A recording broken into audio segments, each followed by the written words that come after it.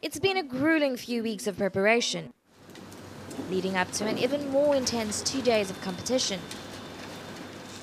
But now that the 55th International Maths Olympiad is over, school is finally out for these maths geniuses. They've put away their thinking caps and calculators to do what teenagers do best: have fun. But this time with a cultural twist. From enjoying a traditional Cape Malay meal to learning about the turbulent history of Ocean View and being entertained by some of the area's talented youth. All in the build-up to Result Day this weekend. But for some, it's the memories they've made during the course of the competition that will matter more than winning.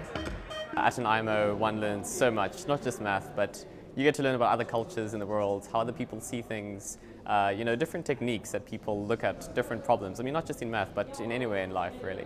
And I think an event like this really just brings different cultures, different knowledges together, and you learn so much.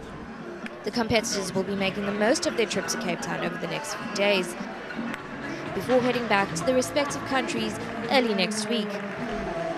Natasha Naidu, Ocean View, Cape Town. You deserve to know more. eNCA.com